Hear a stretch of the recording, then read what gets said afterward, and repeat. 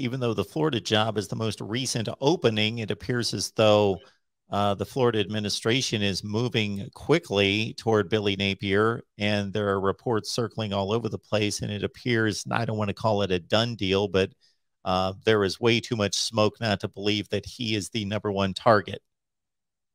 Absolutely. Napier's the guy. I keep hearing from Florida people that I talk to.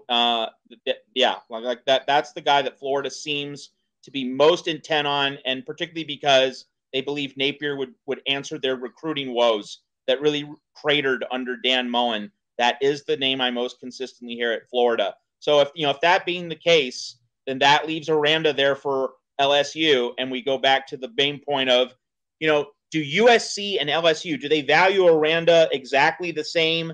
Does one value Aranda more than the other? So, like, if you're a USC fan who wants Dave Aranda to come to USC, you need LSU to value another candidate more than Dave Aranda. That's the key. If they both value Aranda at the same level, LSU is in position to win a bidding war. That's been the case all along. That's no different now. Maybe Aranda wants to come to USC really badly, but given his wonderful experience at LSU, winning a national title there, I really doubt that's the case. I think that if everything else is equal about USC and LSU, Dave Aranda goes to LSU.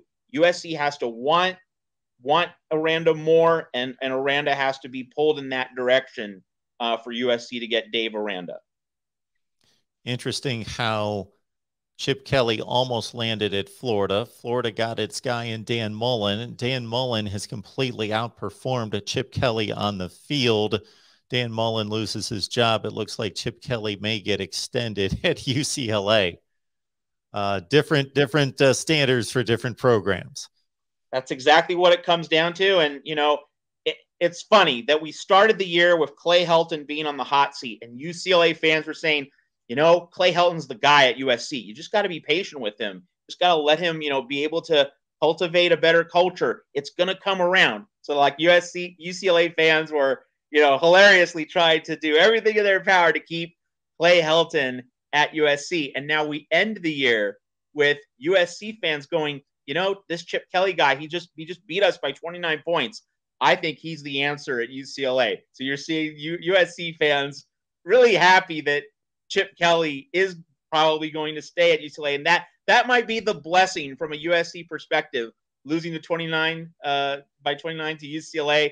It could keep Chip Kelly in Westwood. The Bruins can't look for a next head coach. So it's not all doom and gloom around here. And of course, if USC makes a hire that the fan base really likes and who's going to be up to the task, then, USC's had a more productive year than UCLA in football.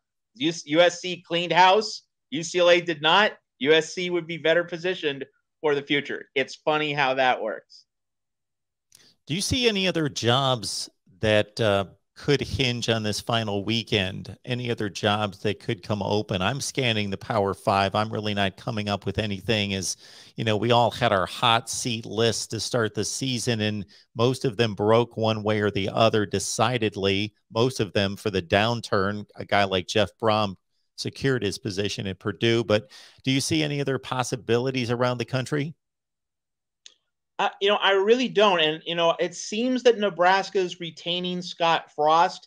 And if there was a shred of doubt that Nebraska might change its mind, the Adrian Martinez injury kind of takes the starch out of that Iowa game, where to the point where if Nebraska loses, well, Martinez was injured. So it's not really a dent in Frost's resume. So that actually kind of keeps Frost's seat comparatively safer.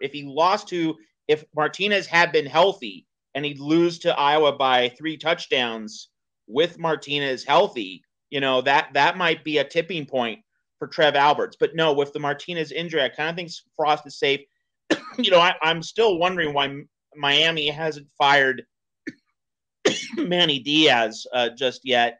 That Florida State game was a total debacle. I mean, I don't know what they gained by waiting this thing out. Keep in mind that Lane Kiffin, is coaching in the Egg Bowl on Thanksgiving on a Thursday. So he would conceivably be open for interviews on Friday morning. So you would think then that Miami would want to clear Manny Diaz out of there so that Lane Kiffin knows he could coach for the Miami opening in the Egg Bowl. Now, of course, Miami doesn't have an athletic director right now. Blake James got pushed out. Now, many people thought, and I'm included, I thought that Blake James getting fired as AD cleared the way for a Manny Diaz to be fired, because Blake James was keeping Manny Diaz on the job. That when he got fired, that seemed to point to Manny Diaz being fired, that was going to happen, but it hasn't happened yet. Now, you could say that Miami needs to, get an AD in place, and maybe that's the whole holdup here, that the Hurricanes need to fill that position. But, with Lane Kiffin being out there and then coaching on Thursday and then being available for interviews on Friday, let's say that Florida and Billy Napier, their talks break down. I mean, it's not a done deal that Napier's going to Gainesville. I agree with you that he's their top target, but that's certainly not signed, sealed, and delivered. And it could be that Napier is leveraging Florida to go to LSU. That's certainly in the realm of possibility. I'm not going to say likelihood, but certainly in the realm of possibility. But anyway, if a Florida Napier marriage falls apart at the last minute, then Lane Kiffin is certainly out there for Florida as a possible candidate. And so if you're Miami and you want Lane Kiffin, if he's a target for you, you would need to move sooner rather than later. So it's really interesting to see that, Miami made the decision to fire Blake James as AD, but now doesn't seem to be moving as quickly on Manny Diaz. I'm just not understanding the thought process by the administrators there, but that is certainly a plot point to watch as Miami closes out its regular season. On one side, they might be thinking that an athletic director that's worth their salt will want to hire their own football coach. But on the other hand, we're 3 weeks away from National Signing Day, and each program either needs to send the message that we've cut ties with our previous coach. He's gone, a la USC. And so there's going to be somebody else in place. So you at least know where we're headed toward acquiring a new head coach, or we have extended our coach. We have given him a vote of confidence. We have shown that he is going to be here. So one way or the other, the recruiting class can be secured. Let me make another quick point about Miami, Mark. A few years ago, Manny Diaz hired Dan Enos as his offensive coordinator. And the point of that move seemed to be to get Jalen Hurts to transfer from Alabama, where Enos was the quarterback coach, over to Miami. But of course, Hurts transferred to Oklahoma instead. But now we have a similar situation where if you're Miami and you want Lane Kiffin, getting Lane Kiffin could also mean getting Spencer Rattler in the transfer portal, because Caleb Williams has locked down the starting job at Oklahoma.